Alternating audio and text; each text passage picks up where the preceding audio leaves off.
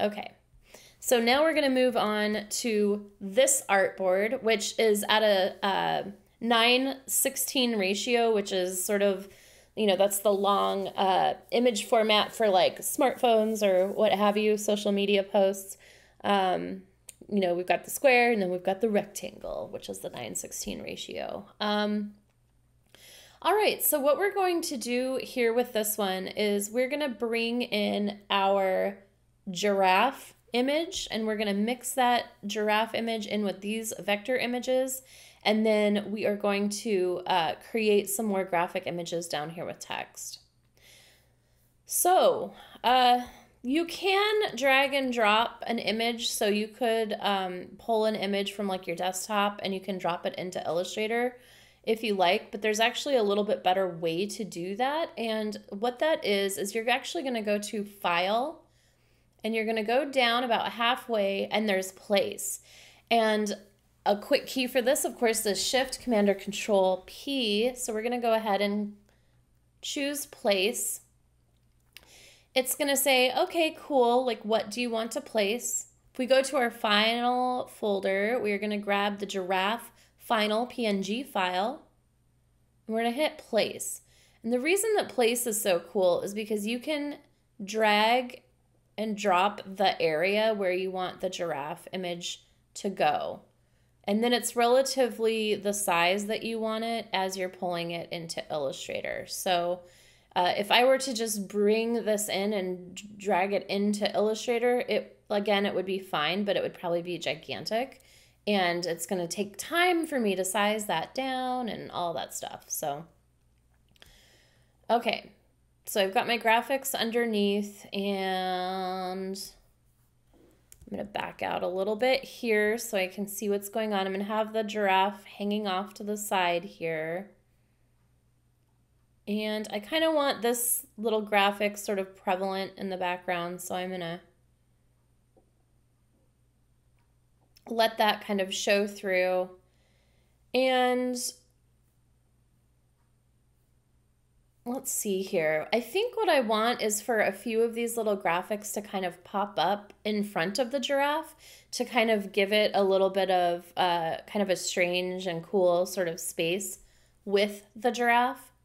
So what I'm going to do is in my groups here, in my layers panel, I'm going to see here is the second artboard. So if I select that, that's all my graphics there.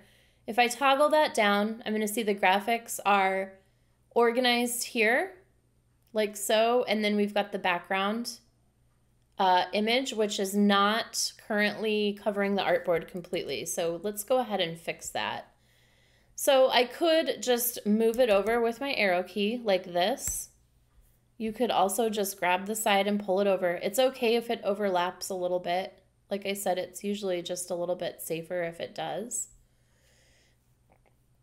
All right. And so what I want to do is I want to toggle this group down, and it looks like it's grouped twice. So I am going to, so see how it's nested in itself and then it's nested in itself again? That's really unnecessary. It's kind of like double duty of grouping. So click and choose the second one down, and we're just going to say ungroup. And then that's just going to give us one nesting doll of grouped graphics here. So the next thing that I am going to do is I want the giraffe actually in this group, but I want it to be sitting on top of all these graphics. And then I just have a few that I want to pull above. So what I can do is with this group open, I can take my giraffe layer right here and I can just pull it down to the top of this group. Now, let's see, I want to bring a couple of the graphics up above the giraffe, and I'm not sure which ones I want that to be. So I'm going to grab my direct selection tool to find them. And for now, I'm going to go ahead and lock my giraffe layer because anytime I try to select anything, it's just going to get in the way because it's so big. So let's go ahead and lock this layer. with my direct selection tool, I'm going to select this dot because I want it to come to the front. And I see it's selected in the layers panel here. So I'm just going to click that layer.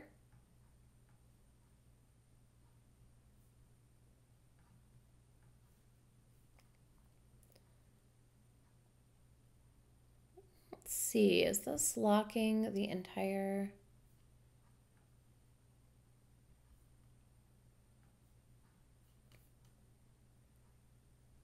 Locking the entire group. Something is going on. Oh, there we go. It must have been because my layers panel was a little smaller and my mouse is so big. So you could go ahead and leave that giraffe layer locked. I was just thought something was going on, so I unlocked it for a moment. But now I have this graphic drug up above the giraffe's ear. I'm going to do the same thing with, let's say, like the star graphic. I think it'd be kind of cool if this overlapped over the giraffe's head. So with my direct selection tool selected, I can single this out and figure out where it is in my group here. And I see that it's right here. So I'm going to just select this layer and I'm going to drag it up above the giraffe. And now what I have is a little bit of fun with part of these graphics sort of overlapping with the giraffe's head. And that makes it, you know, a little bit of push and pull with depth of space and, you know, hopefully just makes it a little bit more visually interesting. So you can go ahead and unlock the giraffe. We're going to toggle this up and you can see that this is all in one neat and nice group. When I export this out of Illustrator, it's still going to only export what is on the artboard itself, but you can see that things are kind of hanging off and it might be hard to sort of visualize what this is going to look like when it gets finally exported. So that's fine. Let's go ahead and add some graphics on top really quick though. And then we will go ahead and use a mask to mask off everything that is leaking off of the artboard onto the side so that we can really see how this composition is looking. But first, we're going to go ahead and just click the rectangle tool here and let's just create a nice rectangle here at the bottom. Again, it can kind of bleed off of the artboard a little bit, so you don't have to like zoom in and get super exact.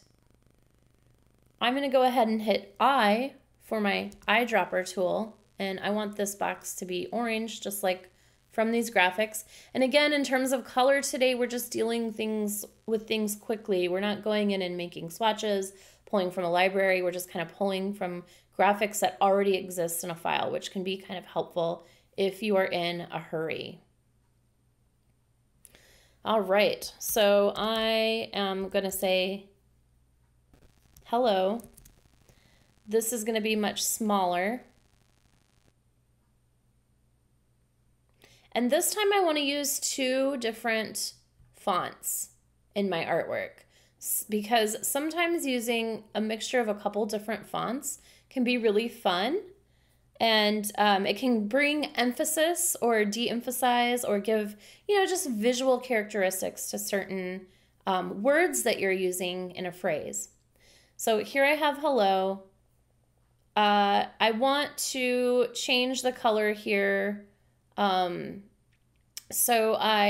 Because I'm in the text tool, I can't just hit my V key. It's kind of annoying, but it's just one of those little things to get the direct selection tool. So when you're in text mode, you need to come all the way up to the top of your toolkit. Go ahead and choose your selection tool.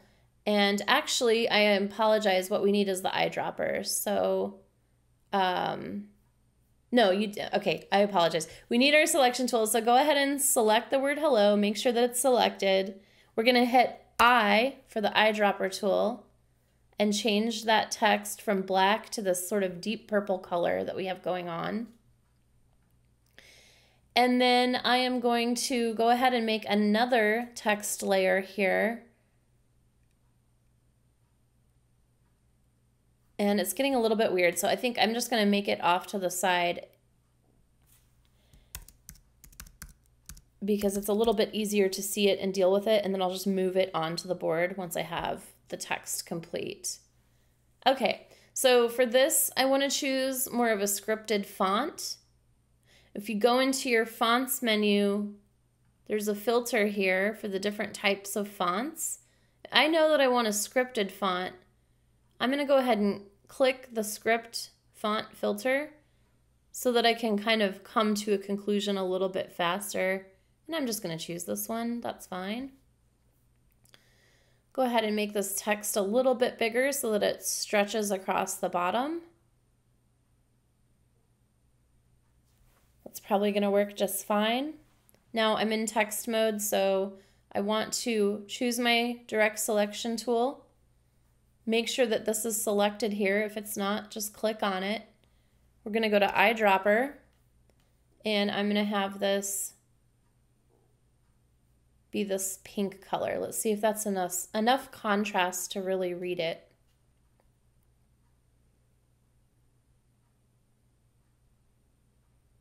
And it is. So I'm going to place that here, maybe drag this down a little bit.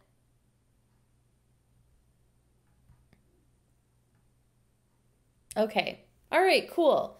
So now I've mixed in my PNG file. I've got the giraffe file. I've got it intertwined with a group of graphics. And then I have my text and focal point. Well, the giraffe is the focal point, but then the eyes come down to the bottom of the composition for the message from our giraffe friend here, which says, "Hello, beautiful." So now I want to group this all together, and I want to see what it's going to look like as a composition sitting on this artboard. So what I want you to do, and you can see here that we have the giraffe group here with the background, and then we have rectangle and hello beautiful, which are graphics that we've added that are kind of just floating and they're not grouped together. So we're just going to marquee select the whole artboard. You're going to see that it selects this group and these top 3 items. You're going to go to Object and Group, or Command or Control G, which you should be pretty used to by now. I'm going to group those together. Now they're all in one bucket together, which is perfect. Now we're going to create a mask for this.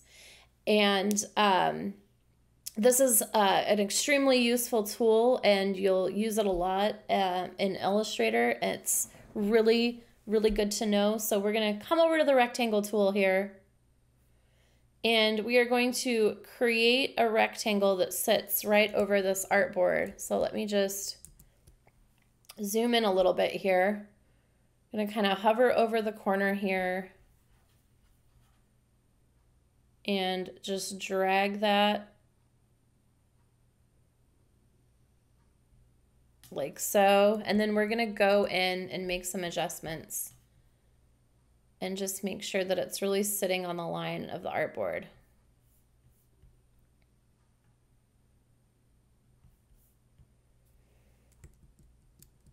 Just really zoom in so you can see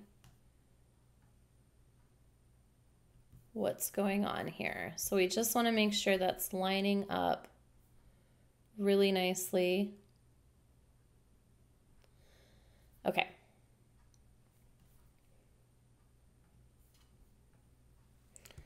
It's a little confusing because our bottom graphic is orange as well, but that's okay.